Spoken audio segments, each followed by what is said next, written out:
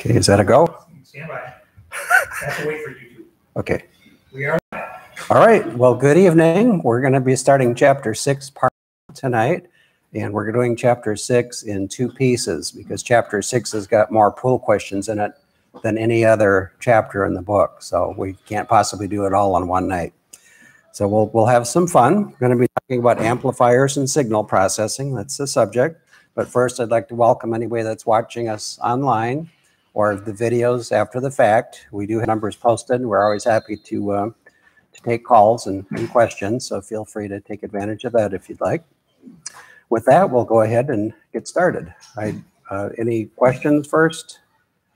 Good, because I don't have any answers. Those are coming this evening. Okay, here we go. I've got a couple of pictures here talking about amplifiers. This one is a little chip, an op amp. We're going to be talking about op amps tonight. And this is the Elecraft 1500 watt solid state amp, which I do not own. It's about $6,000. So if any of you want to put something on your Christmas list, you might want to do that. Are we okay back there, Doug? Okay, all right. We're still debugging some of our video streaming stuff, so be patient with us if need be. So amplifiers, we're going to be talking about RF, IF, and audio. And amplifiers cover the range of high, low power, and everything in between. We're talking a little bit about gain. We've talked about decibels in the past. We won't be doing any calculations with decibels, so that's good news. Amplifiers can match impedance. We've mentioning that. And this particular section will cover transistors, tubes, and ICs, not so much on tubes. Kastler had a good, let me get my laser pointer working here. Here we go.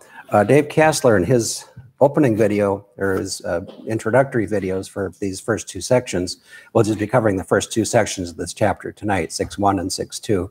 But he had an interesting concept about 3 terminal devices, input, output, with a shared common in between.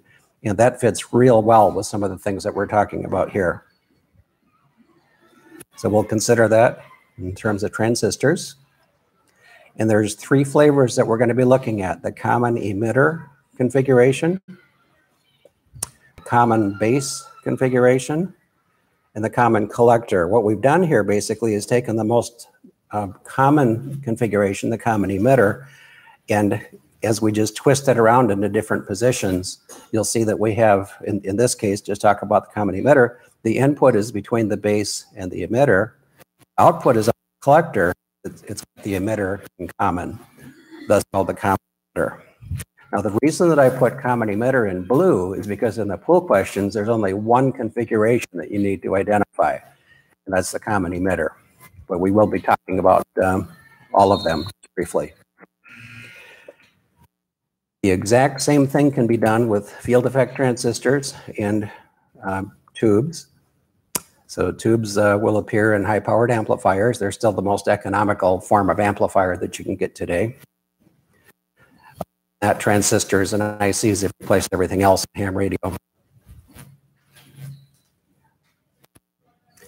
So here's our common emitter circuit. It's the most often used configuration. You'll see this frequently than any other configuration. And the input, I've duplicated what we had before. The input is from the base, or goes into the base. Then the output is out of the collector. Maybe no mind. We just have a little audio issue here. Okay. Okay. I'll keep on going. And I have provided these little yellow, I try to give you all of the tips that I can for the pool questions. And one real easy way to recognize this when you see it in the diagram, and the pool question asks you to identify the amplifier type, the one that has the 2 capacitors shown in yellow here is the common emitter configuration. So you can figure it out 2 ways, either by remembering that or by seeing when the signals are coming in and going out. So we're coming in the base, and then on the input side, the low is ground. And then here we've got the output. So the other circuits, this is pretty simple. This one, we've now added the other components that surround it that will make it work. R1 and R2, notice that's in blue, form a voltage divider for fixed bias. Well, what in the world does that mean? Well, let's take a look. This is the plus voltage coming in, the plus side of a battery, for example. And then R1 and R2 are in series. If our input voltage was 12 volts, and these resistors were the same value, we'd have 6 volts at this point. Each resistor would drop 6 volts. So we'd have 6 volts at this point. So this voltage divider provides the fixed bias for the transistor to operate. R3 is used as self-bias to prevent thermal runaway. Now, transistors have got a real interesting characteristic. When they get hot, the gain increases. And if the gain increases, they would draw more current, making them even hotter. So we've got what's called thermal runaway. If the transistor starts getting hot, it conducts more. That increases the gain, it conducts more, and eventually it will let out the magic smoke. So what this resistor does in this configuration, if the transistor starts drawing more current's going to flow through this resistor. And if we remember Ohm's law, more current will result in a greater voltage across R3. That greater voltage, in comparison to what's coming in at the base, will slow the transistor down a little bit and prevent thermal runaway. The common emitter circuit is the configuration of the 3 we talked about that provides the highest gain. We'll see that one most frequently. Here's the common base. We've twisted the transistor configuration a little bit. There's nothing blue here, but this is just kind of for background and context. The input is on the emitter, right here, and the output is on the collector. It's a low impedance input. This kind of circuit is commonly used for front ends and receivers because your antenna is a 50 ohm circuit typically. Low impedance. So that's a place you'll typically see this configuration, and high impedance output. Primarily used as an impedance converter, low to high. And then the next one, common collector, is just opposite in terms of what it does for impedance matching. Also called an emitter follower, because our input is here on the base, and the output is actually fed through this coupling capacitor off the emitter. So you can kind of see why it's called an emitter coupler. Now this resistor looks very similar to the one that we saw previously, but in this case it serves a different purpose. It has a different name in the pool questions. R is the emitter load resistor in this case. So we'll have a chance to look at that again so you can tell the two apart. They said this was opposite. It's high input impedance, low output impedance. So it has applications where you have to do impedance matching. Very often used as a buffer amplifier. Some circuits, such as an oscillator, if you try to load it down too severely, it'll change the frequency of the oscillator. So you normally would put a buffer afterwards. That would be a common application for this. All right, in identifying the common emitter, I already kind of gave you the clue here. It's the one with the 2 capacitors marked in yellow. And I put that alongside the common collector so you could see the difference easily. Only 1 capacitor. Or you can trace the signal flows if that's easier for you. Very similar orientation in the diagram. Now vacuum tubes. And I mentioned that we still have vacuum tubes and high power amplifiers. It's the most economical way to get high power right now. Because I lived in a subdivision with neighbors all around me, I didn't want to run any more than 100 watts because I didn't want the issue with neighbors saying, why are my lights blinking on and off and stuff like that, which does happen. Touch lamps are notorious for RF. We had one in our kitchen, and every time I would try to operate on CW, the lights would be blinking, going up and down in intensity in the kitchen. So that was kind of funny. I didn't want that happening with my neighbors. So vacuum tubes, in terms of comparison to transistors, I guess I was talking about high power and why I wasn't running it. Now that I've moved, I'm very interested in getting to an amplifier when I get my station set up. I'll start out with a 100 watt transceiver again. So In comparison to a transistor, the base of a transistor is analogous to the grid of a tube, plate, collector, cathode, the emitter. So we can have a common base, common collector. A grounded grid is a configuration that's used as an input stage for an amplifier very often. Common cathode, so that there's an equivalent version between tubes and transistors for amplifier configurations. And the grounded grid has got a low input impedance, which you might want to remember. And that's a good thing because it matches well to 50 ohms. And we're right into some pool questions, so we'll see how well we did. In this figure, what is the purpose of R1 and R2? R1 and R2. Fixed bias, correct. Forms a voltage divider network to bias the transistor. What is the purpose of R3? Before you answer that, what kind of configuration is this? Common emitter. Okay, so with the common emitter, R3 is for?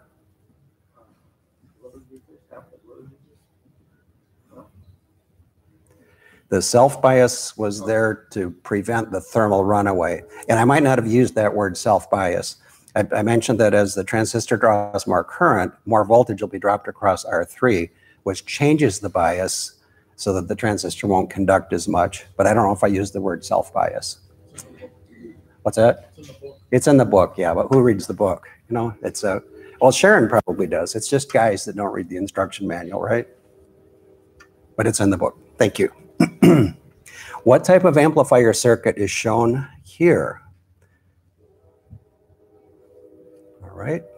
Hopefully you remember the trick. That's the common emitter. Got the two capacitors here. And the output is on the collector. What is the purpose of R? And before you answer that, what configuration is this?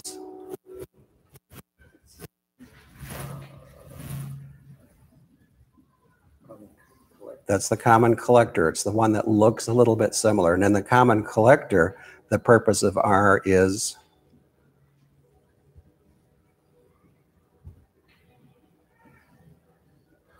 Well, it's coming off the emitter. So it's called the emitter load resistor. Another way to look at it is the output comes right off the emitter. So the emitter load, the emitter output, that kind of ties together. So that might help you remember that one as well. What is one way to prevent thermal runaway in a bipolar transistor amplifier? C, right. That was our resistor. What is a characteristic of a grounded grid amplifier? The one and only tube question here. Yes. If it's used as an amplifier, a high power amplifier, the output of your transmitter is usually about 50 ohms, and a grounded grid input on a tube amplifier matches real well to 50 ohms. So low input impedance. All right, we've made it through that part of the section. Now we're going to talk about operational amplifiers.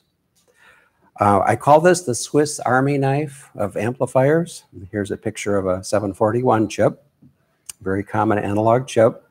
The reason I call it a Swiss Army knife is because it can do just about anything. AC amplifier, DC amplifier, we'll have a definition coming up, I think, in the next slide. All of the amplifiers we looked at so far would only work on AC. This one will also work on DC. It can be used as a filter, a comparator, can be used in impedance matching. It can be an oscillator, and there's a whole bunch of additional things. There's a Wikipedia article here. I also brought a reference in here. This is the ARRL handbook. It's the 2018 version. Does anybody have a handbook right now? It's like the Bible, so to speak, of amateur radio. It's everything that we talk about here. We're scratching the surface. You'll see the next 3 levels in this book. So this, in addition to the Elecraft 1500 watt amplifier you want to put on your Christmas list, you probably want to put one of these on too, if you want to continue, going forward in amateur radio. I brought one here so that you could just kind of leaf through it. But anything that you don't understand from what we've talked about here, it's probably got 3 times as much material as what we've talked about in class. So I just brought it so you could look at it. And it's got a lot more applications for op amps. Op amp stands for operational amplifier. Does anybody know where it got that name? These go way back in history. When they first came out, because it would amplify DC, it would do things like figure out, you could wire them so that you could put in a certain voltage and get a logarithmic value of that voltage out of the circuit. So operational amp, they were actually using them to do analog mathematical calculations, thus operational, the word operational amp. So like an analog scientific calculator, if you will, configured the correct way. Here's a little bit more information, and here's a definition that'll be important. It's direct coupled. Remember I said it would amplify DC as well as AC? That's because it's direct coupled. There aren't any internal capacitors. So if we had if we were to apply a 1/10 of a volt DC on the input and its gain was 10, we would get 1 volt on the output DC. We'll talk about positive or negative in a little bit. So direct coupled, high gain, and high gain is really crazy. It's like 100 or 120 dB they're capable of, which is like 1 billion times amplification. So that's pretty amazing. 2 inputs, we've got the inverting input, which has the minus sign on it, and then the non-inverting. And so what happens, the difference between these two is what gets amplified.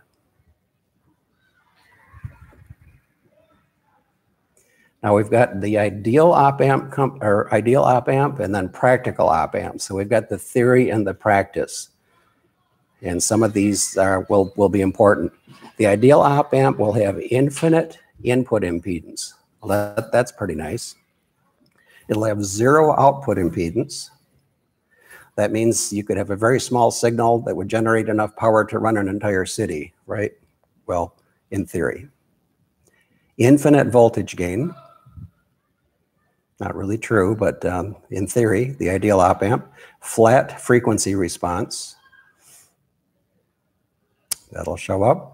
And 0 output when the input is 0. All right, well, what really happens in the real world? Let's go through that. The way that the pool question is listed, it calls it a very high input impedance rather than infinite, which is the practical truth. 0 output impedance, it's actually has a very low output impedance. So these are the words that you'll want to be looking for. Infinite voltage gain, it can be as high as 120 dB. We'll talk about open loop and closed loop coming up. And if you do the calculation, which actually Gary did the last class, it's like 1 billion voltage gain. Flat frequency response, what really happens is that the gain decreases with frequency. But in this case, the pool question asks about the ideal op amp. So when we get to that question, you want to answer flat frequency response. And it'll say ideal. 0 output, when the input is 0, that's actually very hard to attain. There's something called the differential input voltage, which is the difference that you have to generate on the input to actually achieve the 0 output. So this is the ideal, the theoretical. This is what really happens. No blue text here, but that's background that we'll need for what's coming up. So the gain and frequency response is determined by feedback components. And the feedback in this case is just a resistor called RF, F for feedback. Here's the output, and it's feeding some of its output back to the non-inverting input. And we're going to see next that the voltage gain is determined by the values of R1 and RF. So if you divide R1 into RF, you'll get the gain of the device. There's 4 pool questions that ask us to calculate those, and they're really, really easy. I don't think I even have it on the reference sheet.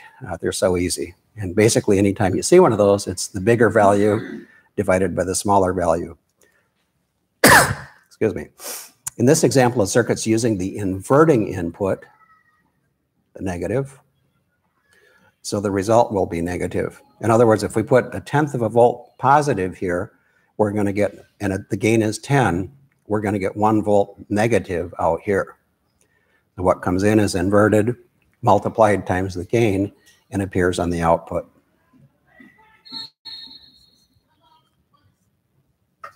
Okay, closed loop, it's called closed loop because of this feedback resistor. If this resistor wasn't there, the device would be running in what's called open loop.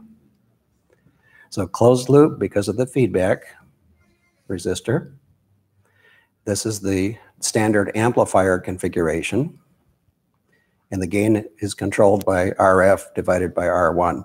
Now you can put all kinds of other things in this feedback loop, inductors, capacitors, and make the op amp jump through hoops. It can become a filter or an oscillator, just all kinds of things. Now here's a sample gain calculation. So if RF were 68K and R1 were 1800, the gain would just be 68 divided 1.8. You have to make sure that the units are the same. So I converted the 100 or 1800 ohms to 1.8K. So 68 divided by 1.8 rounds out to 38. We'll give you a chance to do some of these on your calculator in a little bit. For the exam, whatever they give you, it just turns out that the bigger value gets divided by the smaller value. Now you can probably remember that it's RF divided by R1, but you don't even have to do that if you can just remember bigger divided by smaller. So again, I'm trying to give you every trick I can think of to help you out here. All right, here's another one. Let's use an input voltage of 0.16 volts DC. We're going to do something similar to this in a pool question, and it works exactly the same way. So let's use an input voltage of 0.16.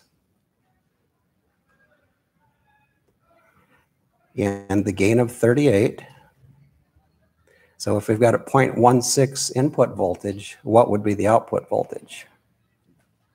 It would be the 0.16 times the gain, 38, be 6.1, but because we're feeding it on the inverting input, it's going to be negative. So instead of 6.1, it'll be negative, or negative 6.1 volts. So that's as complicated as it gets for these. Just some gain calculations. Now, open loop is a different case. That's where the feedback resistor is missing. Notice there isn't a resistor from the output back over to the inverting input. And this has some magic properties. A lot of blue text here. When the input voltage crosses the threshold of reference value, well, what's the threshold reference value? That's the value on 2. So pins 2 and 3 are looking at each other to see which one, seeing if they're same or greater or less.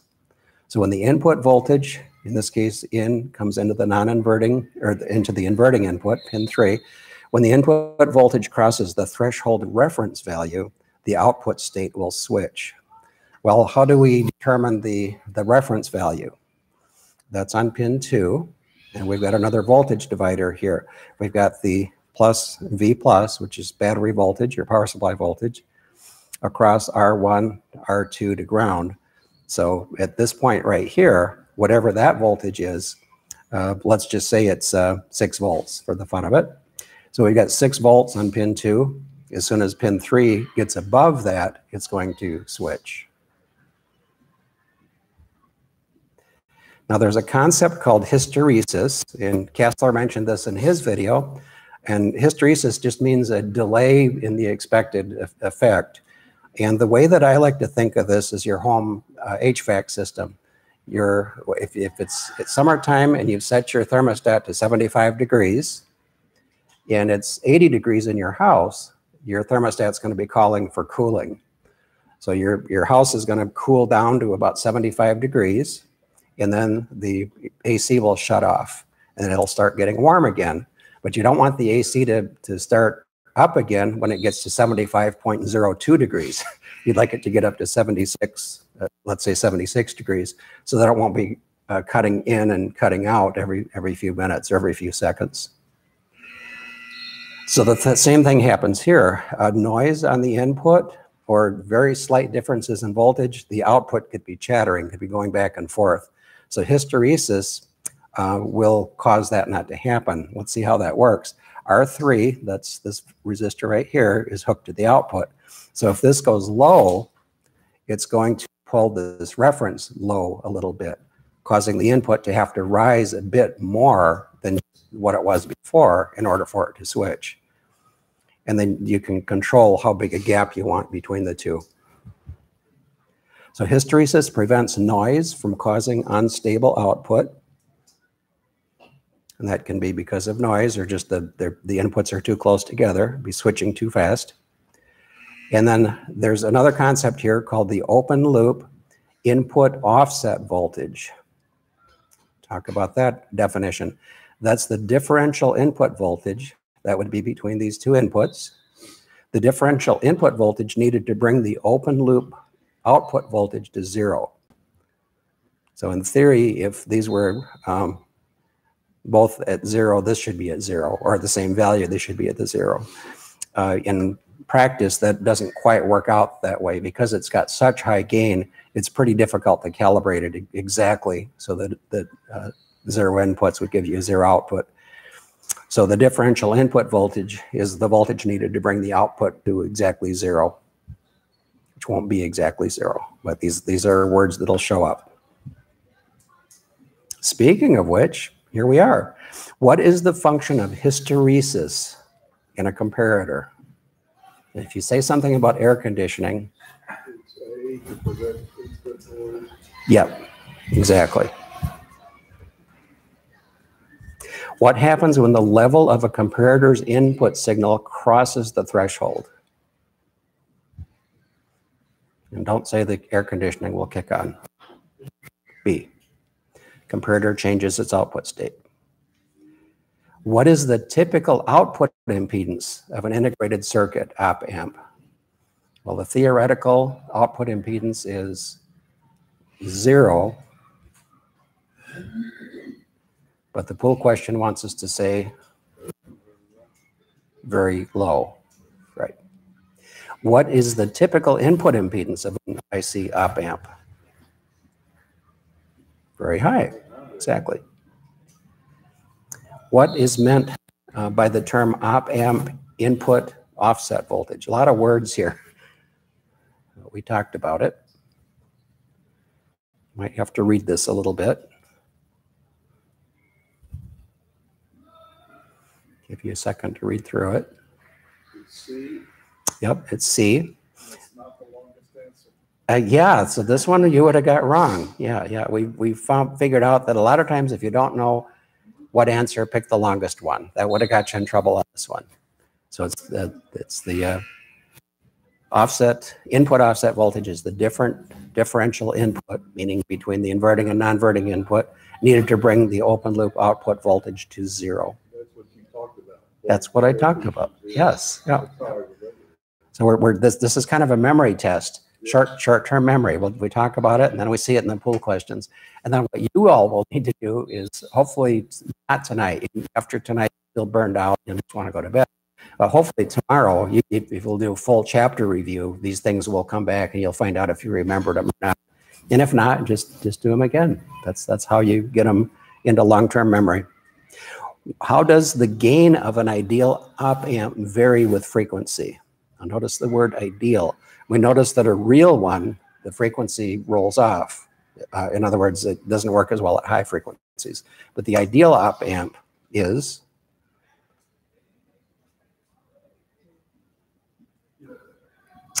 it does not vary with frequency. I don't know if I mentioned this, but op-amps are fairly low frequency devices. Usually you won't see them in applications over a few hundred kilohertz. So these aren't used at RF frequencies. You might be able to buy them for RF frequencies, but you'd have to mortgage your house in order to buy one. Okay, now here you'll need to get out your calculator. What magnitude of voltage gain can be expected from the circuit in this figure when R1 is 10 ohms and RF is 470? Well, you don't need your calculator for that one, right? All right, this one, unless you remember it, you might need to calculate. That's 38. 68 divided by 1.8. Correct. See, I told you these were easy. What absolute voltage gain can be expected from the circuit in this figure? Same kind of question. 28. Well, what would be? Yeah, did you calculate it or just estimate it? I just tried it with my hand. Oh, do it in your head. Okay. Well, and some of our heads are different than others, right? So my head, I have to get the calculator. But see if that will come out correct if you do use the calculator. 47, does that work? Divided by 3.3. You all look like you're agreeing. You agree, John? Yep. Okay, awesome. All right, and then this is the hardest one there because you have to think a little bit, and I won't give you the answer. You have to figure this out. What will be the output voltage of this circuit if R1 is 1,000 ohms, RF is 10,000 ohms, and 0.23 volts DC is applied to the input? So how do we approach that? Figure out the gain and multiply the input. Yes, find the input voltage, multiply it by the gain. Now what's the gain going to be? It will be 10,000 divided by 1,000, which gives you a gain of 10. Okay, which would be 10. All right, so what would that make the output voltage? We're applying 0.23 on the input. What are we going to have on the output? That's not inverted, is it? It is. It's the input is coming in on the inverted input. So the output is, it'll be negative 2.3, 0.23 times 10, and then it's going to be negative because it's coming in on the inverted input. Good. That's the hardest one in this chapter in terms of math. And because it is the only one, you might be able to remember it. But notice all of the distractor answers here. There's lots of ways you could get this wrong if you don't think through it. Good. You're doing really well. Now here they're asking for the definition. So see if you can remember all of those words. What is an integrated circuit operational amplifier? You'll have to kind of sort through the ones that don't make any sense because they all have a lot of words in them. We'll see what you all vote on here.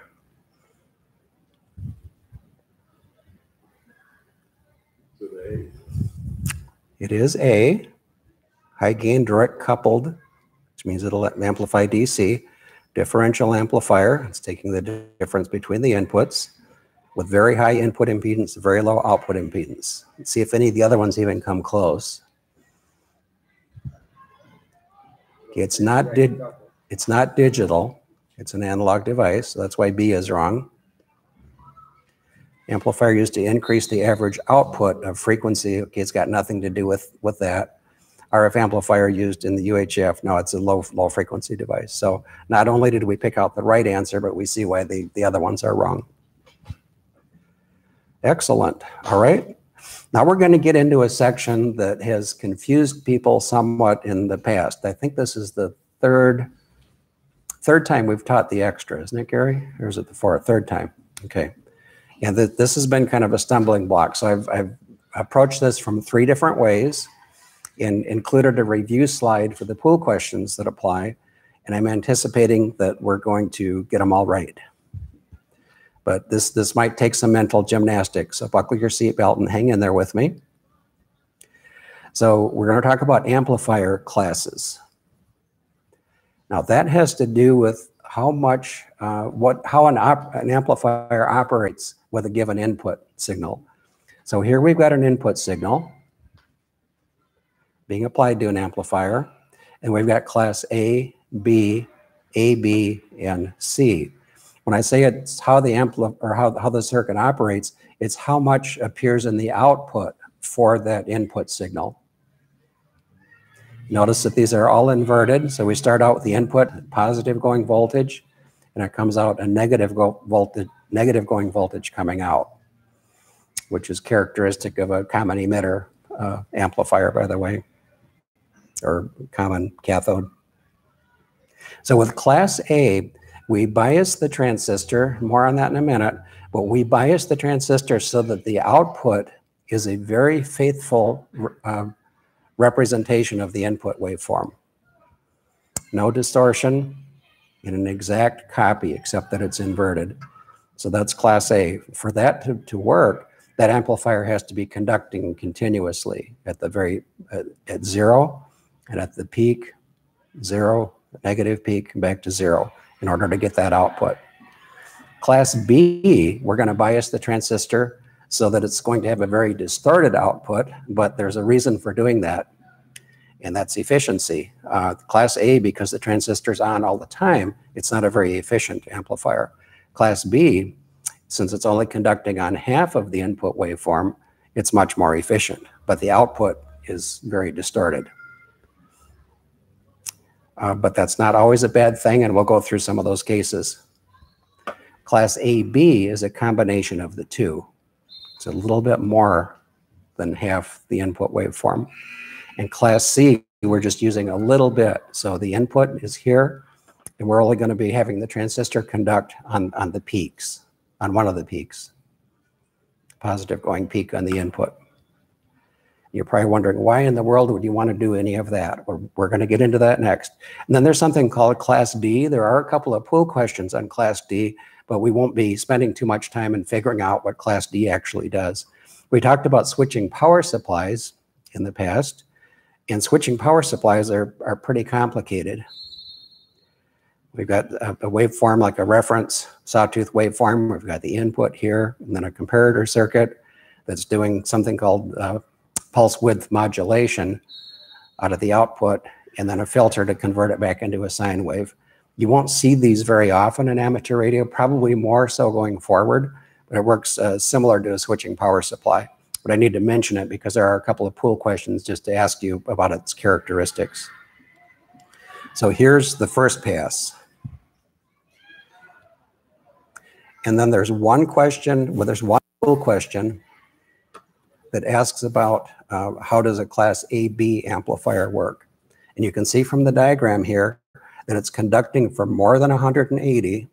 The entire waveform is 360. So a Class AB amplifier is conducting for more than 180, but less than 360.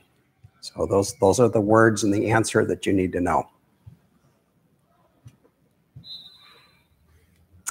Okay, here's another run at basically the same information, but this time in terms of what we'll see in the pool questions.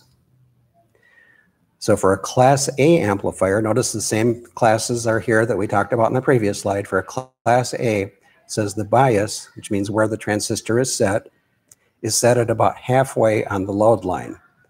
All right, well, what in the world is that talking about? Let me flip forward one slide. This is a picture of a load line. You might remember that a transistor, if we're using it as a switch, if it's fully turned on, if it's turned on all the way, what's that called? Word for that? Saturated. Yep, it's saturated, meaning you've turned it on as hard as you can, and you can't turn it on any harder. It won't put out any more current. If the transistor is biased so that it's not conducting anything at all, that's cutoff. So somewhere between the cutoff point and the saturation point, if we bias that transistor someplace in the middle, that'll give it a pretty good swing, both up and down, which would allow it to operate as a Class A amplifier. So for right now, just kind of take that as a concept. Let me flip back. So now this might make a little more sense. For a Class A area, the bias is set at about halfway on the load line between cutoff and saturation. So there's a good amount of space there for the signal to operate, the input, the circuit to operate against the input signal. Now Class B, the bias is set at the cutoff level. So if the bias is set at the cutoff level, that means the transistor is just turned off. So on positive peaks, it would conduct, but on negative peaks, it would not conduct. And that's what Class B is. It conducts for 180 degrees. Class AB, we saw, operates between the 180 and 360 points of the signal cycle. Again, where you've biased the transistor will determine that. In class C, the bias will be set well into the cutoff region so that only the very peaks of the input signal will allow that transistor to conduct. Then here's the two questions on class D. Class D, excuse me, uses switching technology to achieve high efficiency, because with a switching circuit, the transistors are either all the way on or all the way off, very efficient.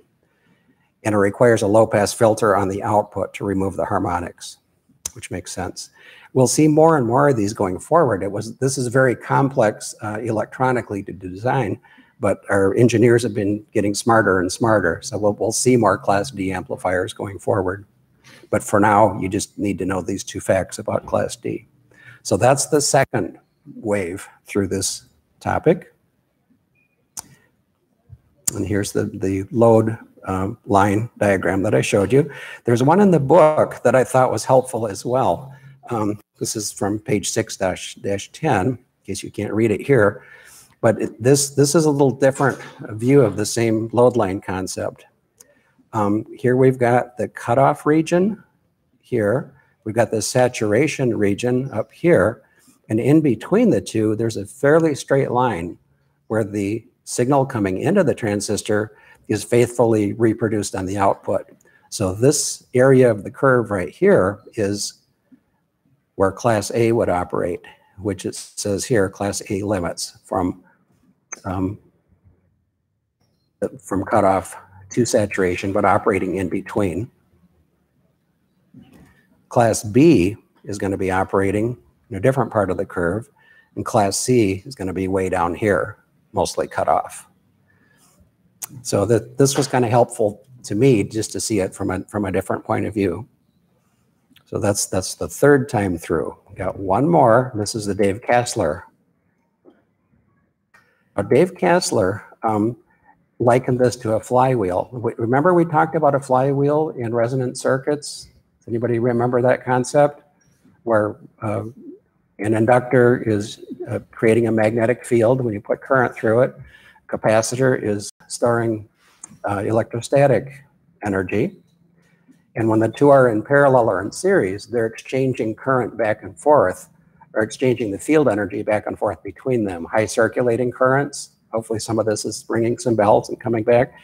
Well, that forms a tank circuit. So we saw that with a coil and a capacitor in a tank circuit, if you took the input voltage away, they would continue exchanging energy between the coil and the capacitor until the resistance in the circuit caused it to die out. It's kind of like hitting a guitar string and having the sound slowly die out. Well, same thing works here. So in his analogy, a class A amplifier is always pushing the flywheel. The transistor is conducting through every part of the input cycle. Class B, it's only pushing it halfway around. But because of the tank circuit, the energy is being exchanged, it will continue to function by the time you come around and give it another push. With class C, you're just bumping it a little bit. I don't know if you remember the pendulum. He was showing he had a pendulum and you just push the pendulum a little bit and it would start swinging. You push it a little bit, it would keep swinging. That's the concept here. So this has to do with RF circuits. So that's the fourth time through the concept. So here's a review of the pool questions. For class A, bias is set at about halfway on the load line. Okay, we've gone over that. Class AB, I'll just talk about the ones that are in the pool questions. Class AB operates between the 180 and 360 points of the signal input, the signal cycle.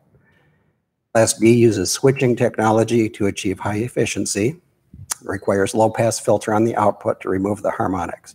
So hopefully that'll relate back to the principles of why that's true, and that'll help you when you see that again. There's a couple of other things we need to touch on. Why would you use one operating class over another? You've probably been wondering about that, telling you all of this stuff. Well, what is it good for? So what? For AM and single sideband, it's extremely important that everything be linear because we're dealing with audio. And if we have a bunch of distortion like we'd have in a class B or class C, that would be really bad for AM or single sideband. CW doesn't really care because that flywheel effect would have the signal continuing to go out. And FM only works on change in frequency, and carrier is continuous, so FM wouldn't care either. In fact, some of you might have heard of brick amplifiers used for 2-meter radios. Those are Class C amplifiers that you'd never want to use for single sideband on 2 meters. So you can actually buy things like that. Using a Class C amp for AM or single sideband will result in distortion and excessive bandwidth. And Class B amplifiers, something unique to B, can be used by connecting 2 of them in push-pull to eliminate even order harmonics. Now this is a circuit that's actually for an audio amplifier, but you see that this transistor's, this is Class B, this is Class B. This transistor is only amplifying the negative peaks. This transistor is only amplifying the positive peaks. And when you put them together, you get a complete waveform coming out of it. So a Class B amplifier operating in push-pull will be fairly distortion-free. This is an audio amplifier circuit, but it works in RF as well. Different components.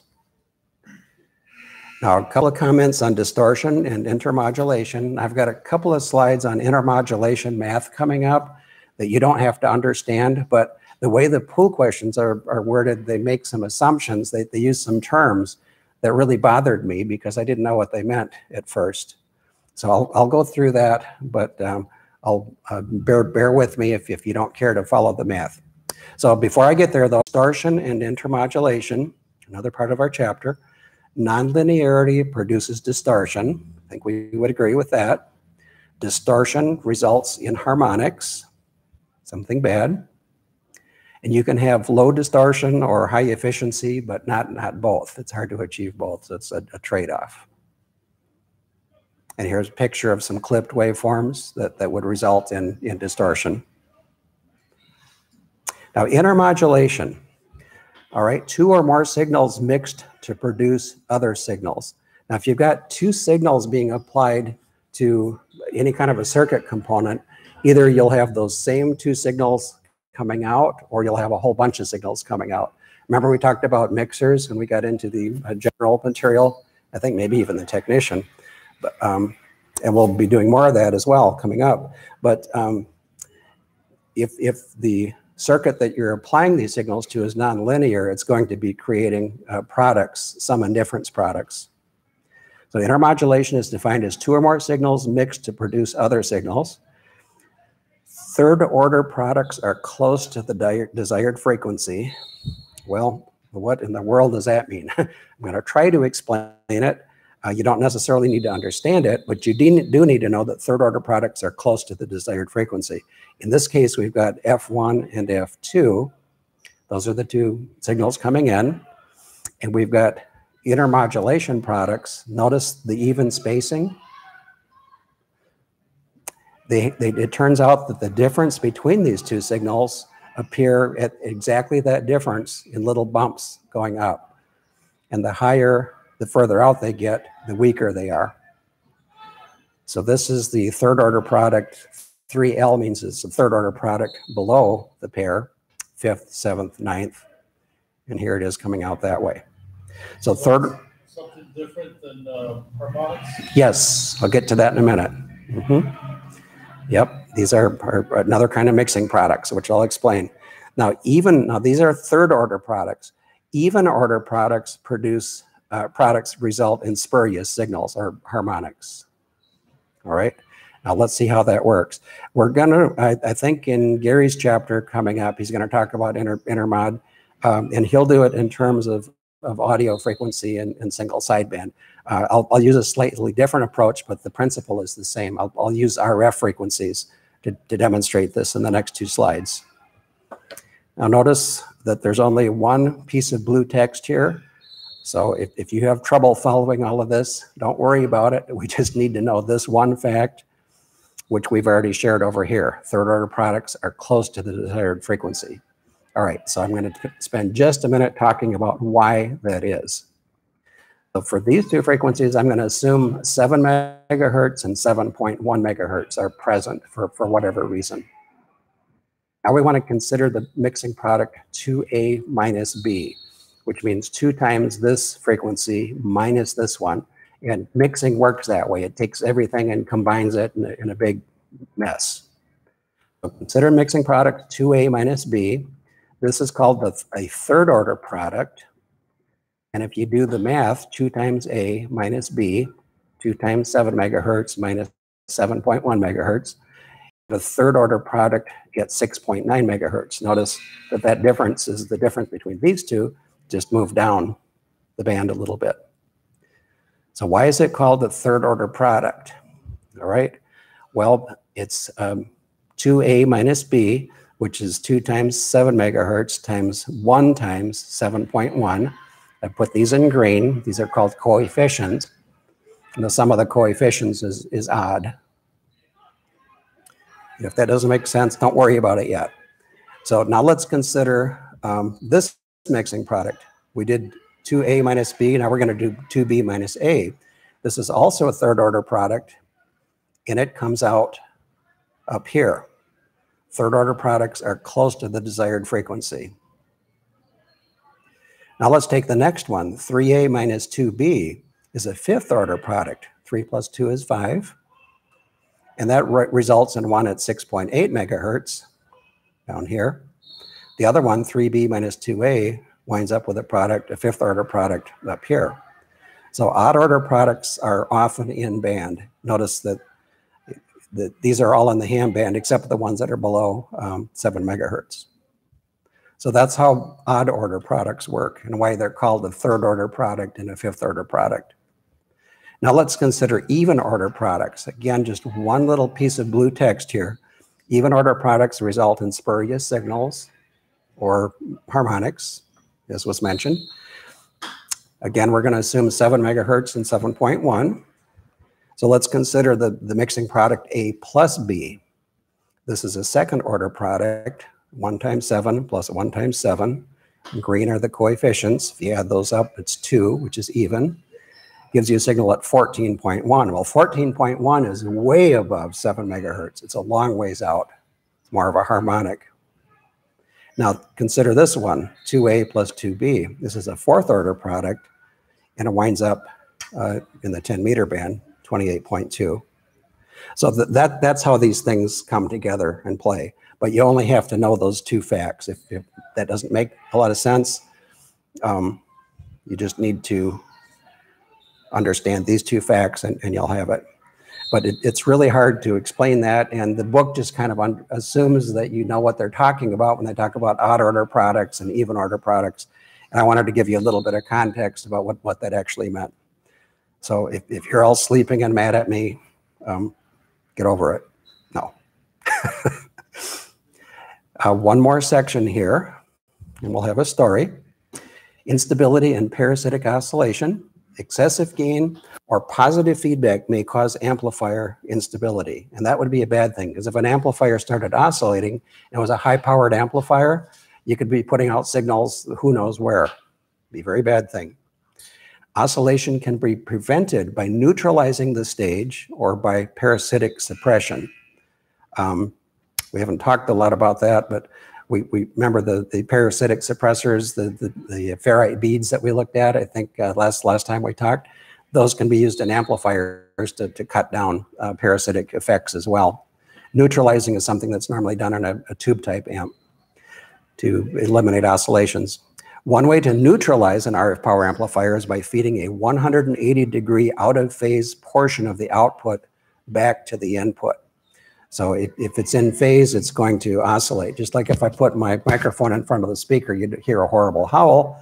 But if I were to actually reverse the microphone leads to invert the phase, it might eliminate the howl or make it different anyway. Well, we do sort of the same thing in a high-powered amplifier by feedback out of phase so that it won't oscillate. Parasitics are oscillations that are not related to the operating frequency of the amplifier. In other words, the amplifier is just off doing whatever it wants. It's oscillating at some place where you don't want it to be at all. and it may be above or below the operating frequency. The next slide that I have here, I think, is a Voice of America transmitter. Is that right, Harry? That's right. That's a General Electric 250,000 watt HF transmitter. 250,000 watts. And what happened? Well, this transmitter, I think, is coming from Greenville, North Carolina. But when I was assigned overseas to Monrovia, Liberia, we had the same transmitters there. And we had a problem with a tube that, come to find out, it was oscillating at VHF, giving the transmitter all sorts of strange operating characteristics, and taking out vacuum capacitors, which are priced at about $1,500 each, taking them out like peanuts. So it took a long time to figure out what the heck's going on, but it was parasitics in the tube. And changing the tube cured the problem. Wow. Wow. How many watts did you say? 250,000. Okay, that's something else you can put on your Christmas list, but just don't operate it in the U.S. Yeah. Yes, exactly. Yeah. So this stuff is important. Won't be that dramatic. Okay, some questions, and then we'll be taking a break after these questions. For what portion, okay, go back, let's see if we got some of this to stick now. For what portion of a signal cycle does a class AB amplifier operate? Good. Awesome. I don't know if anybody in our last class got that one right, so you guys are just so much smarter. Actually, I'm probably teaching it better, and you're smarter. What is a class D amplifier?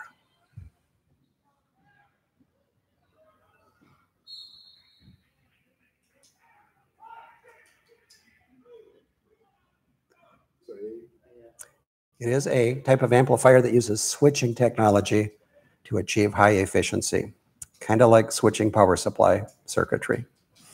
Become more popular going forward. Which of the following components form the output of a Class D amplifier circuit? Remember, it was full of pulses, so we've got to do something about that.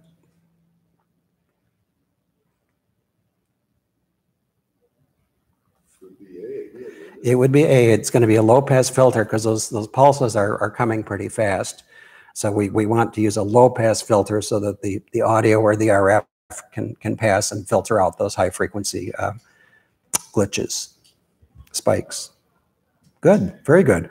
Where on the load line, that weird picture we had, where on the load line of a Class A common emitter amplifier would bias normally be set?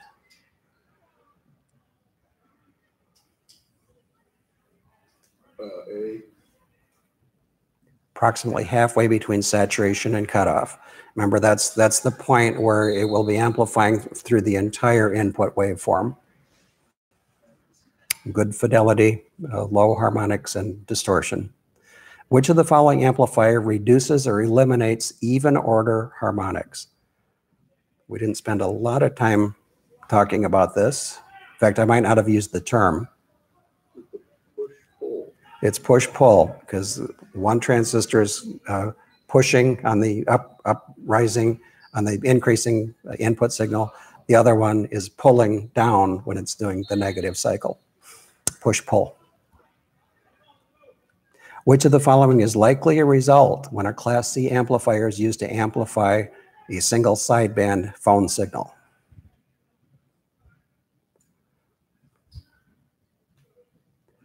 Remember, single sideband and AM hate to have any kind of distortion in the amplifier. What does a Class C amplifier do? It makes lots of distortion for an AM or a single sideband signal. So D, right? Is that what I heard? Sometimes I can't tell the difference between B and D. But a signal distortion and excessive bandwidth would occur for a Class C amplifier. Why are switching amplifiers more efficient than linear amplifiers?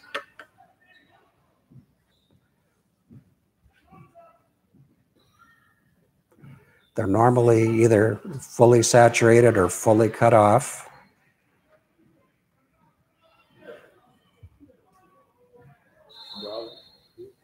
Bravo.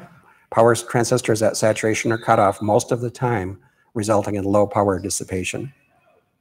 But isn't it power transistor at saturation using max power? Right, but for a very short time. And that's why this is a benefit. Yep, very short time. Good question. What is the effect of intermodulation products in a linear power amplifier? Something bad is going to happen. All right. Now, we talked about spurious signals and we talked about intermodulation, and only one of those two appears in this list of answers. So that's how you can narrow it down if you don't remember the specific things that we talked about. Intermodulation products can cause the transmission of spurious signals. And the way they described it in the book, those spurious signals are the ones that are a long ways from what you're transmitting.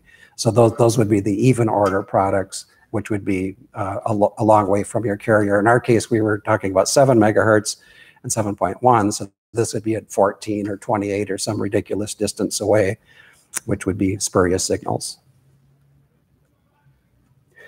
Why are odd order rather than even order intermodulation distortion products of concern in linear power amplifiers? And that's because they're close in, right? The odd order. Yep, odd order are close to the frequency, desired frequency, and probably would make it through your filters. And you'll see that in an audio sense in a future class. I just used an RF carrier sense for my discussion. What can be done to prevent unwanted oscillations in an RF power amplifier? Like Gary's Voice of America transmitter?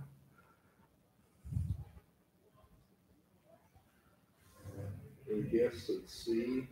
C, install parasitic suppressors and or neutralize the stage. Now every tube, anytime you change tubes in a tube type amplifier, the internal geometries of the tubes aren't exactly the same. So external capacitance and or inductance needs to be adjusted to re-neutralize the amplifier. And the instruction manual for your amplifier will tell you exactly how to do that. You need to do that when you change tubes. How can an RF power amplifier be neutralized?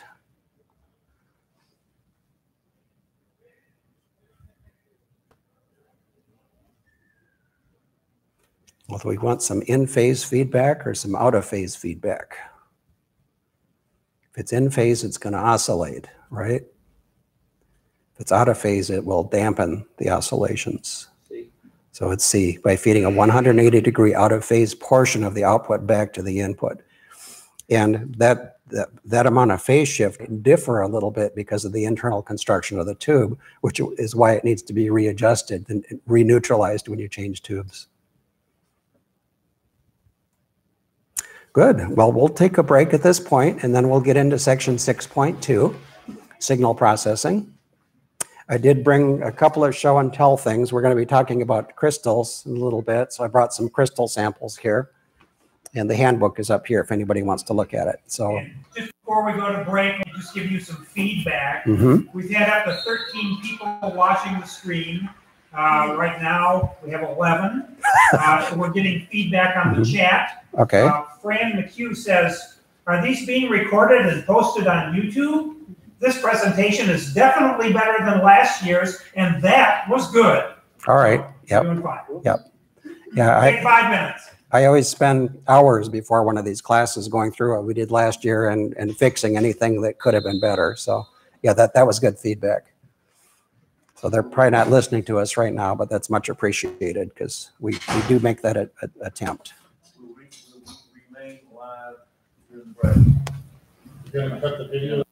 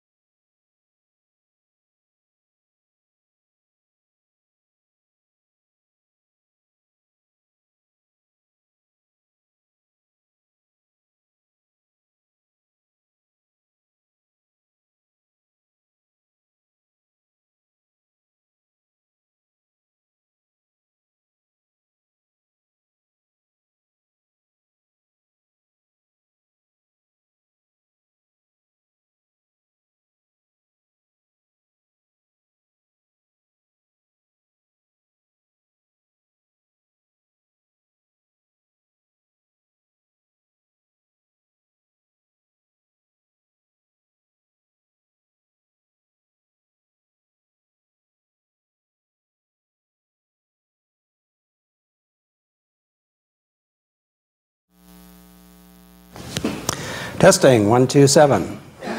So yeah, we're getting some multi-path there. Okay, is it working better now? We'll find out. Okay. But that may be something we need to upgrade. That's what we're learning here. So All right. Ready to roll? we can go. Ready to roll. Okay, well, thanks for coming back. And I noticed that we had one fewer online person than we started with, so we probably lost one person. But nobody in the room left yet, so that's a good thing. I appreciate that. All right. Now, oscillator circuits and characteristics is the next one. And oscillators are really pretty simple because all you have to have is an amplifier that has some gain greater than 1 and a feedback path from output to input that will cause it to sustain that oscillation. Just the opposite of what you want to do when you're neutralizing a transmit circuit. So amplifier gain, feedback ratio. If positive loop gain is greater than 1, feedback is in phase, the circuit will oscillate. We won't worry about this diagram. Now there's 3 flavors, and it kind of sounds like a law firm. Colpitts, Hartley, and Pierce. Does that sound like a law firm to you? Well, it isn't. These guys actually go back, this dates back from, I think Cashler mentioned, from 1915 through 1923, the 3 different guys that came up with this stuff. Well, just a comment for our online people. We are in a gym, in a classroom, so all of that noise you hear in the background is the kids playing basketball, just so you know. So the first one is Colpitts, and there's a trick for remembering what this, how it works. Colpitts starts with a C, capacitance starts with a C, so if you can remember that C fits capacitance and Colpitts, you'll know that the Colpitts works by it provides its feedback through a capacitance divider. So here's our capacitors, and here's the divider, feeds back. That's how a Colpitts works. Hartley uses a tapped inductance. Well, H is the first letter in the word Henry, which is the unit of inductance. So Henry and Hartley go together, and a Hartley oscillator uses a tapped inductor. We see that here in the diagram. And then Pierce was the last one to come along, and it uses for its feedback element a crystal, a quartz crystal. And I've got some samples up here in case some of you might not have seen one before. In fact, I've got one that's opened up and broken. You can actually see the leads attached to the quartz. And Pierce is the most stable of the 3 because a quartz crystal will really lock you and hold you on frequency. And here's a circuit diagram. Something called microphonics. If you tap a microphone, like this one, you can hear the little ticking sound. Sometimes in a transmitter, especially one that's home brew, something you built yourself, sometimes if you tap on it, you can hear that on the air. You can hear something tapping. That's called a microphonic. And it's due to the mechanical movement of the parts in your radio. You don't see that too much in commercial equipment, but it's caused by a change in the oscillator frequency due to mechanical vibration. How do you fix it? You have to either isolate mechanically the oscillator circuit from its enclosure. You can also stiffen up the metal that's inside the unit, so you won't have this mechanical vibration going on. But these are pool questions. Most common in homebrew transmitters. And you can tell if you've got that problem. I don't think any of you will, but if you're listening to a separate receiver, have a friend listening to you, you can be tapping on it to see if that would happen. And in troubleshooting, you can kind of go around and tap on different things to see what it is that's causing it to occur. Because tubes and transistors can be microphonic, excuse me, as well as oscillator parts. Talk about crystals a little bit. It's a small wafer of quartz with precise dimensions. Here's a picture of one here. Piezoelectric effect. Phono cartridges used this effect. In some early microphones, you don't see it too much anymore, and even some headphones. It's an effect where mechanical deformation of a material, kind of a crystalline material, will cause voltage to appear across that device. And here I've got wish I had this bigger, but here I've got some piezo material. You're hitting it with a hammer, and here's a voltmeter hooked up to it. Kind of a very crude diagram. but that's the idea. And you can understand why phono cartridge or microphone, if you talk to it, it could create a voltage because of this effect. Now, the crystal is a piezo device, or has that effect, because a voltage put across the crystal will cause it to vibrate and be very precise. Crystals are very high Q. We talked about Q in a previous lesson. Crystals are very stable and precise, and they use a parallel external capacitance to ensure the proper frequency. Now, that's a capacitor that's recommended by the manufacturer. If you buy a crystal from whoever makes crystals these days, there will be a spec on what capacitor to put in parallel with it to cause it to be stable. And here's a picture of a FT243. If any of you have been around for a really long time, back in the novice days, the 60s, the only thing you could use as your frequency determining element was a crystal.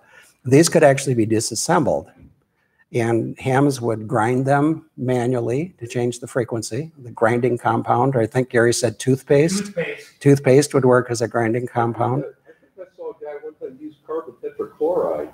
Oh, you could use all sorts of stuff back in the 60s. Yeah. Yeah, to change the frequency. Yep. And then put it all back together. Or lead pencil, if you want to raise or lower the frequency. A lead pencil would change it a little bit. So yeah, people used to grind these manually, and as a novice, you were lucky if you had half a dozen crystals. Those would be half a dozen frequencies you could operate on. That's what I used to have to do. I'm not old though. I'm very young. So oscillator thermal drift is a problem. Sometimes you can hear somebody transmitting, and slowly they'll be creeping up or down the band as their transmitter is drifting. That's what's meant by oscillator thermal drift. You might drift with the equipment temperature. Can be minimized by using parts with low temperature coefficients. What that means is, as a part, let's say a capacitor, heats up, it will physically either expand or contract, which can change the capacitance. There are such a thing as a negative positive zero capacitors, NP0. Looks like NPO, but it's NP0. And those are designed so that any expansion and contraction offsets the electrical characteristics, and they hold the same value. Another way to stop thermal drift is something called crystal ovens.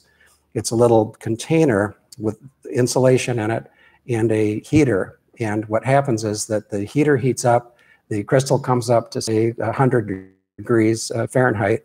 And when it reaches that temperature, the heater turns off, and it'll cycle and hold that temperature very close. And that's what a crystal oven is, and holds the frequency. But the NPO is what you'll need to know. Oh, I love this. There's words here that are just mind-boggling. Motional capacitance, motional inductance, and loss resistance in series, all in parallel with a shunt capacitor representing electrode and stray capacitance. That's the crystal circuit equivalence. And there is actually a pool question on that. But I'm going to give you a trick that'll make that real easy. There's only one answer that has the word shunt capacitor in it, and that's how you can determine it. This is a circuit symbol for a crystal, and here's that equivalent circuit that we talked about. Now, the word motional capacitance, motional inductance, that means that those effects are only there when the crystal is vibrating. That's why all of the crazy words. This is the equivalent circuit, and this capacitor is not the one that the manufacturer recommends be put outside. This is internal to the crystal package. Now that we can see that, I think these words will match.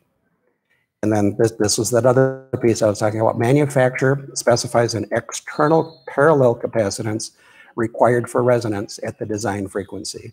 So that would be something that you'd hook across here. We'll see if we can recognize the word shunt capacitor when you see the hairy definition coming up. Variable frequency oscillators. Now, back when a VFO or variable frequency oscillator was a major step up for a ham that was limited to crystals before. And in order to vary the frequency of an oscillator, you have to change the capacitance or the inductance. And therefore, they had to be Colpitts or Hartley circuit because those use capacitance and inductance to change the frequency. So variable capacitor, variable inductor in Colpitts or Hartley circuits would be used in a VFO. Must be varied. Variable capacitance is the most common, and it's not as stable as a crystal oscillator. They'll drift with temperature somewhat.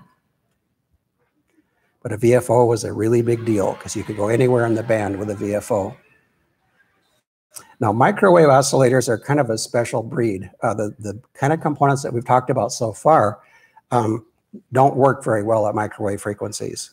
So there's three primary ways to get a stable microwave frequency source: GPS signal reference, rubidium standard reference oscillator, or a temperature-controlled high-Q dielectric resonator. This kind of sounds like an all of the above answer coming our way. So just kind of watch for that. And you can dig into this technology if you care to, but most of us aren't going to be operating at microwave, at least in the early days of our ham radio career. Okay, some questions. What are the three oscillator circuits used in amateur radio equipment? See if you can remember the words. It'd be hard to guess at this one. Wasn't he, one of those two is related with the vice president, isn't it? Yeah, there's a, yep. That's not fair. Yeah, Pierce, Fenner, and Bean. I love that one. Yeah. What describes a microphonic?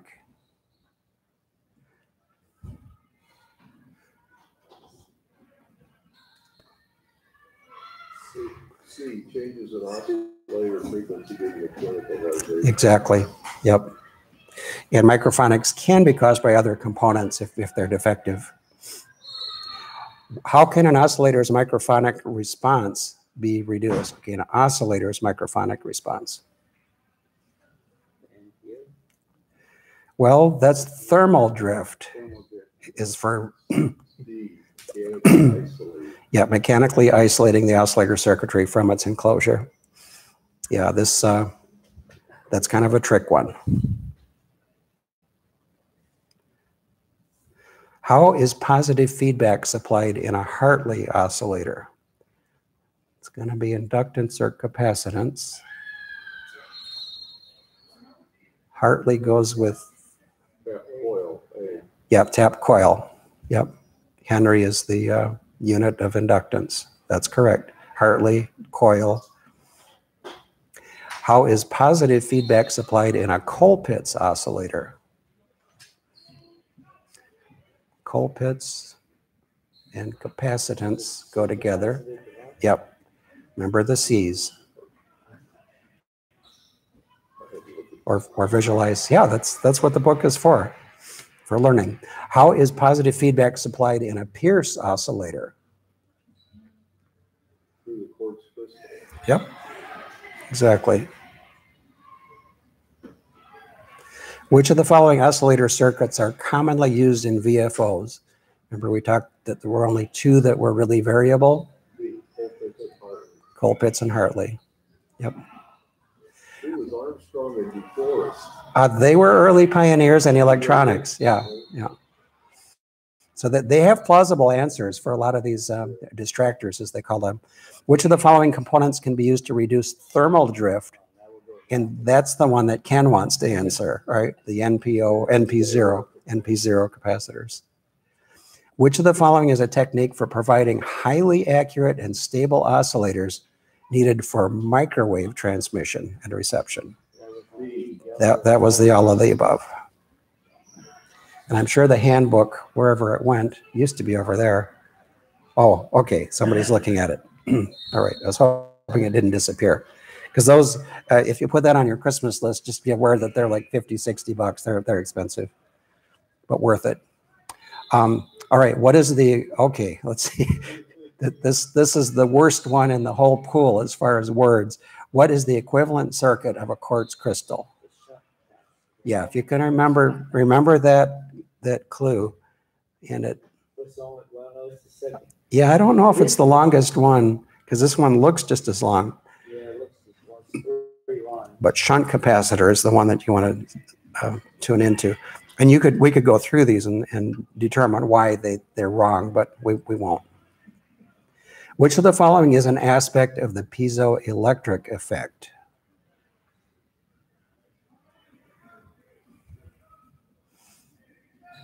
I had the picture of the hammer striking A, mechanical deformation of material by the application of a voltage. And that works the other way too. You can apply a voltage and it'll cause a crystal to vibrate, or a crystal headphone to make sound. So it'll create a voltage and respond to a voltage both. And this one I cheated on, so you probably already saw that. Which of the following must be done to ensure that a crystal oscillator provides the frequency specified by the manufacturer?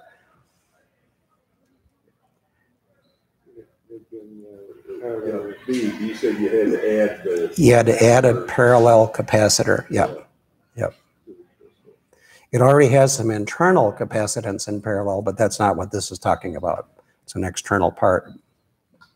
All right, we'll continue on with frequency synthesis. Now, this is probably, well, it's the most complex thing that we've talked about tonight, but it's only a couple of slides, and there's some key words that will key you into the correct answers. So this won't take too long. Frequency synthesis. We're going to talk about phase lock loops and digital synthesis coming up, direct digital synthesis. First of all is phase lock loops. So when VFOs came out, probably back in the 60s, or in that range, they were the greatest thing on Earth. Phase lock loops were the next frequency determining technology to come out. And here's a definition: electronic servo loop, these are its parts: servo loop, reference oscillator, phase detector, low pass filter, and a voltage controlled oscillator. So with some digital electronics, it's figuring out a divide by ratio that causes a reference signal to exist.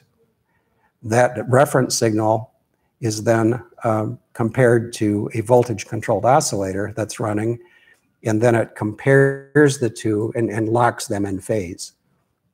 So we're able to control a VCO basically with a reference signal that's determined digitally. And it allows the radio's VFO to have the stability of a crystal oscillator because we're referencing it to a standard that's much more stable than a Colpit or Hartley oscillator. The capture range is the frequency range over which the circuit can lock. So a phase lock loop will only cover a certain range of frequencies.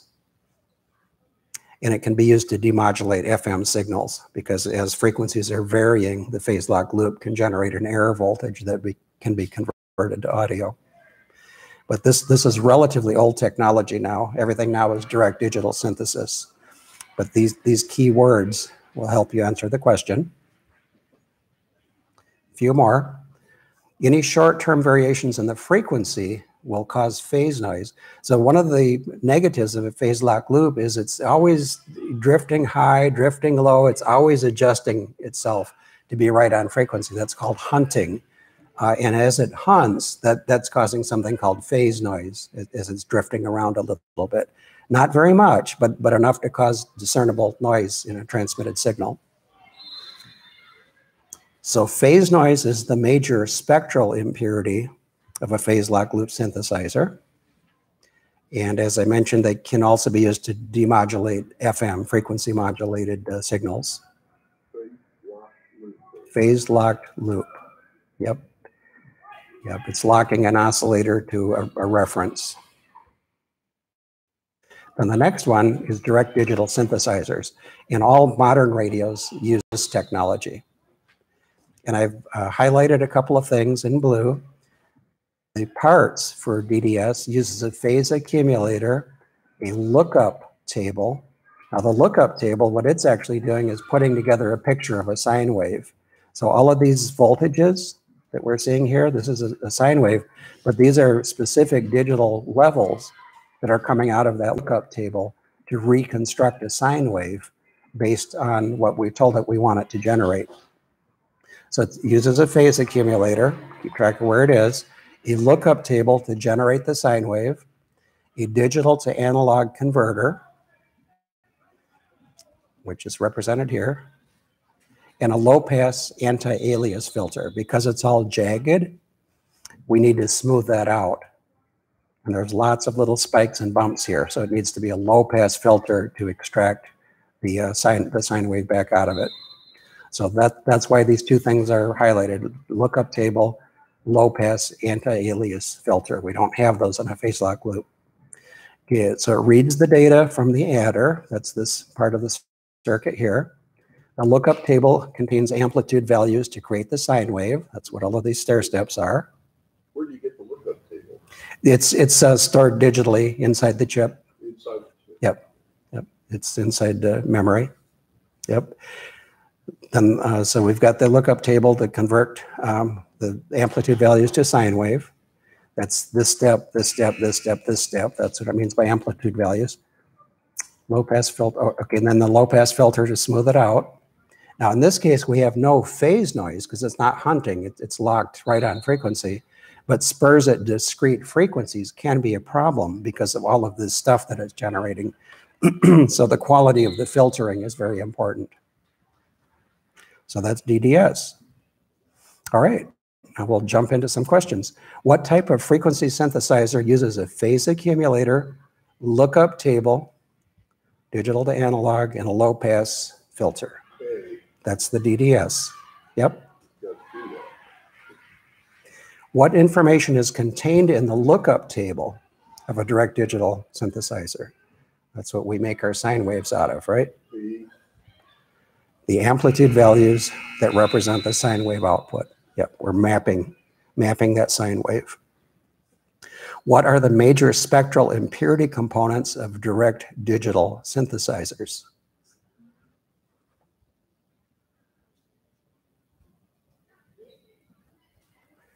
And there, C? it is C, spurious signals, and fortunately in the answer they don't confuse us by saying phase noise. So that this is the only one that we talked about. That makes it easy. Phase noise comes from phase lock loops. What is a phase lock loop circuit? Okay, we're looking for the parts.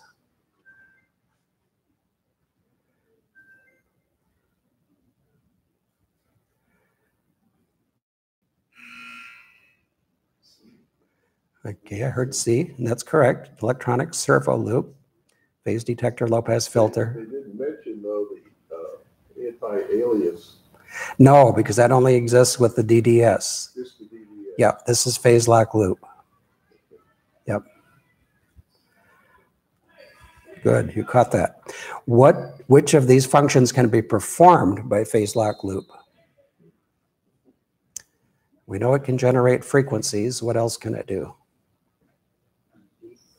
Yep, FM demodulation. All right, a little bit more, mixers and modulators we'll talk about next. And mixers are used to change the frequency of a signal. We saw how that worked in super heterodyne receivers in another class.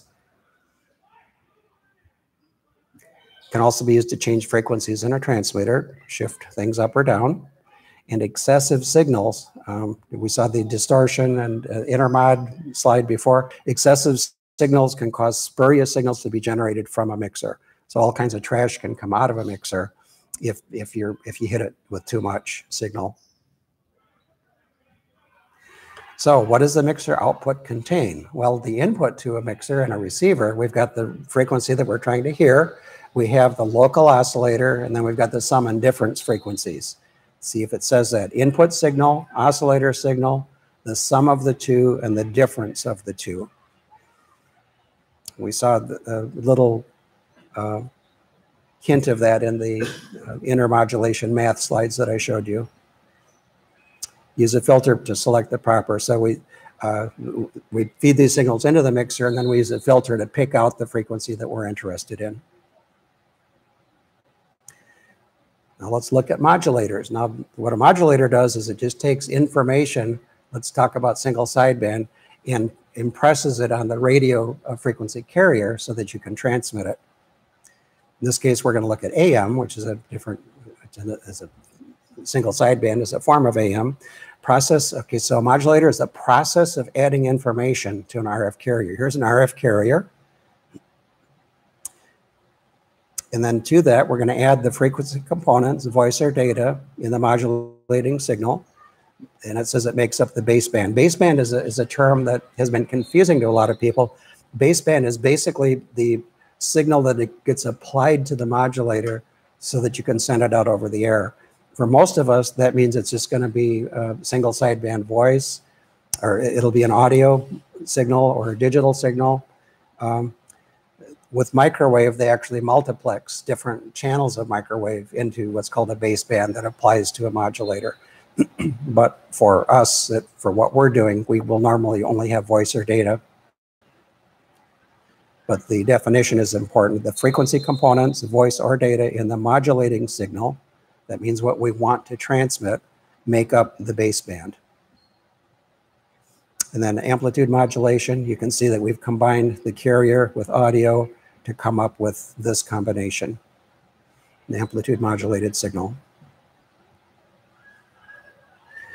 Now single sideband, and we've talked about, in fact, I can remember clearly the way Gary explained this, I think in the general, there's two ways to make single sideband. There's the filter method and the phasing method.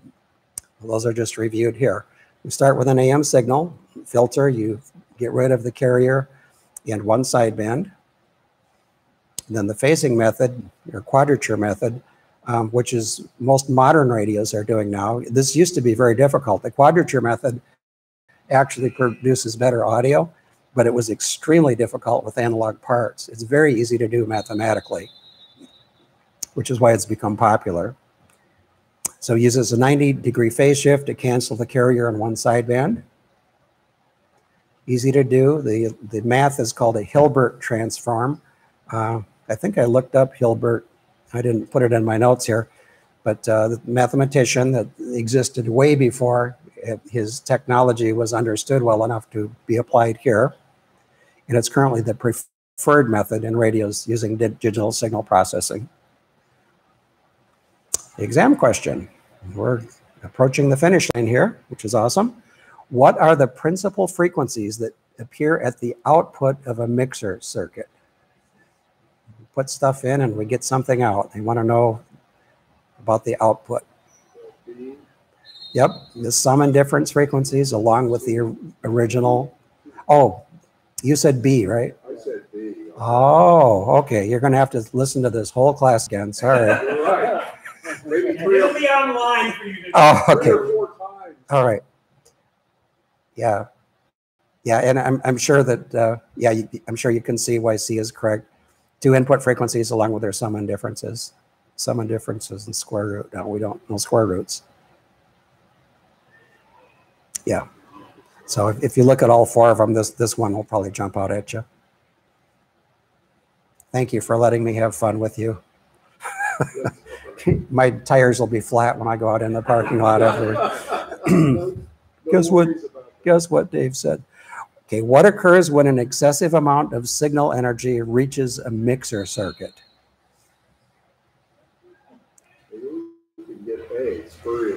Yeah, a bunch of garbage is probably going to come out that you don't want to have come out.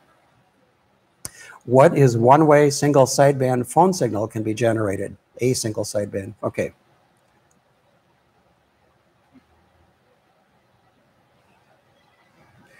I don't know if we talked about balanced modulators tonight, but that's the circuit that cancels the carrier and gives you a double sideband signal. And then you have to filter out one of the sidebands. So I may not have mentioned that tonight, but that's one way. That would be the filter method. The phasing method would be the 90-degree phase shift, the direct and quadrature signal combination, which we'll talk more about next week. So one way to generate is by using a balanced modulator, followed by a filter. what is meant by the term baseband in radio communications? Just looking at all the answers here. Is it B, the frequency component? In the modulating signal, yes. It's what you want to modulate the carrier with. So they've said it in kind of a funny way here, but we deciphered it. So that was good. All right, a little bit more. Frequency and phase modulation, pre-emphasis, de-emphasis. But there was quite a bit of discussion in the general class about this, so they just cover the highlights here in the extra and in the extra pool. Now there's two flavors of frequency modulation. Well, one is that look the same when it's received. We've got direct FM and indirect FM, which is also called phase modulation. Direct FM directly changes the frequency of an oscillator. Can be produced with a reactance modulator. Anybody remember a device that changes capacitance with voltage? I think Gary told us about it. The Varactor diode, right?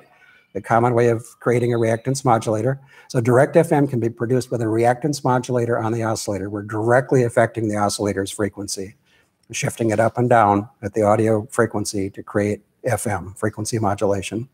The other one is indirect FM or phase modulation. And this, in this case, we're shifting, well, let me read it. PM signals can be produced by electrically variable capacitance or inductance, uses a reactance modulator, same as up here, but it varies the tuning of an RF amplifier tank circuit that's beyond the oscillator. So it's changing the phase. But on the receive side, it sounds basically the same. There is one difference between phase modulators and direct FM in that phase modulation emphasizes the higher audio frequencies. Now, because you want it to sound the same on the receive end, we have to do something with direct FM to make those two the same. So with direct FM, we apply something called pre-emphasis to emphasize the higher frequencies. And then we straighten that all out again on the receive side, where we take the curve in the opposite direction. On the receive side, we want both direct and indirect FM to sound the same. So we've got pre-emphasis, which is usually for direct FM, which is something like 6 dB per octave in pre-emphasis. And then on the receive side, it's just the opposite, 6 dB per octave de-emphasis. Is it 6 or 12? Do you remember, Gary? Well, at any rate, whatever it is going out, it's the opposite coming back. And you don't need to know that for the test. So here's frequency modulation, directly affecting the oscillator frequency. And we've got phase modulation, where we're changing a tank circuit behind the oscillator. Pre-emphasis is used on direct FM, as we mentioned, to boost the higher audio frequencies. So for direct FM, directly changing an oscillator, we have to use pre-emphasis so that it looks the same as phase modulation and can be decoded on the receive side correctly. De-emphasis also has the advantage of reducing high frequency noise, because in an FM channel, if you want to call it that, there is a significant amount of high frequency noise, and de-emphasis will cut that noise down. Detectors and demodulators. Okay, how do we get this information back once we've encoded it and sent it out over the air? So detector and demodulator will recover that information. And there's several flavors here. A diode detector, that's like the old crystal radios. It was just a diode that would rectify an AM signal and convert it to audio so that you could hear it, amplify it, and hear it. Works by rectifying and filtering the modulated AM signal. So diode detector, AM. Product detector is used with single sideband. It puts the carrier back in that we suppressed when we were transmitting it with the beat frequency oscillator, used for single sideband, CW, and radio teletype. And then for FM, we use what's called a frequency discriminator. And that kind of makes sense, that the words make sense, because FM, we're varying the frequency. So we want to be able to discriminate the different values of frequency change that are happening using a frequency discriminator. Now, SDRs, software-defined radios, kind of turn all of that on its head. We'll talk about that next week.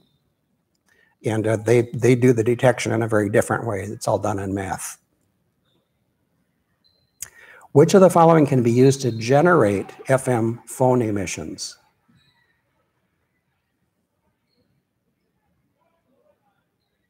There's two that sound plausible, but only one is right.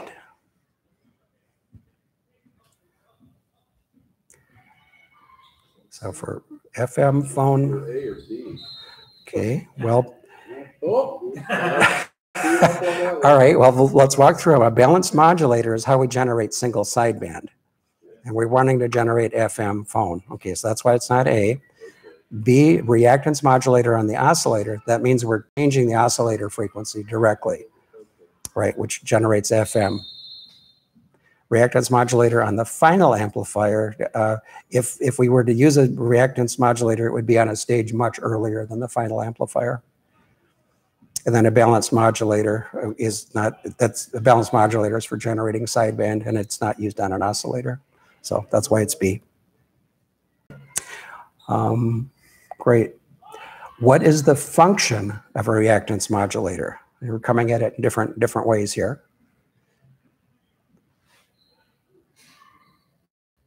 Reactance modulator.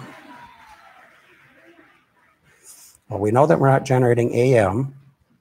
It's some kind of phase modulation or frequency modulation. So it's either going to be A or D. D's the longest. Well, D's the longest. And we're not using an electrical variable resistance. We're using an electrically variable capacitance. Or inductance. Inductance or capacitance. Yep.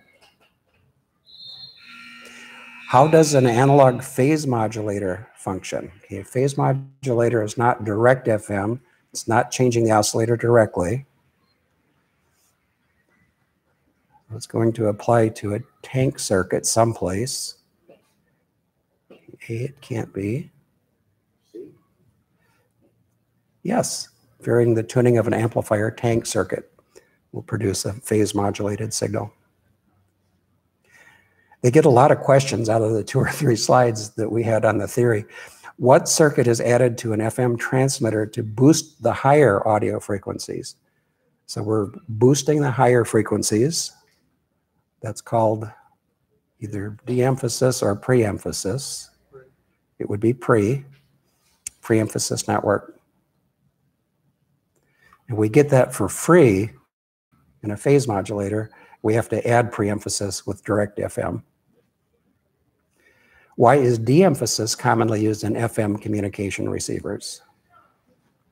This is on the receive side, where we're reversing the curve that we applied at the transmit side.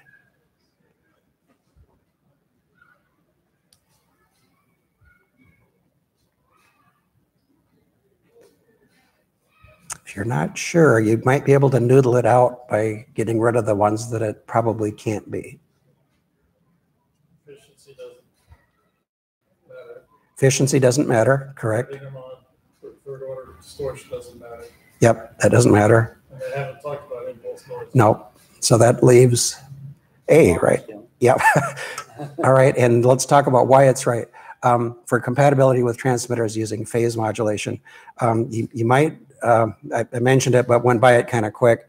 With phase modulation, where you're changing the phase of a tank circuit that's later than the oscillator, that automatically emphasizes the higher frequencies. So because the high frequencies are emphasized, we need to de-emphasize them back on the receive side. So this fits. How does a diode detector function? Now what would we be demodulating with a diode detector? AM. And it works by a diode passes current in one direction, right?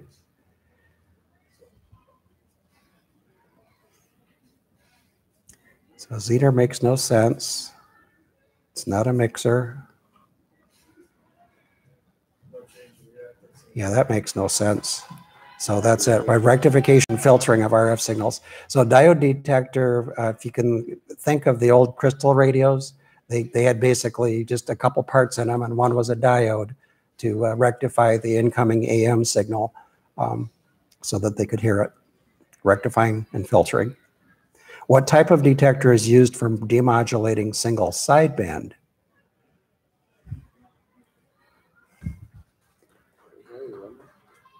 Well, that's the product detector. Discriminator is for FM. Phase detector isn't really, yeah, so product detector is the only one that fits. Almost done. What is a frequency discriminator stage in an FM receiver?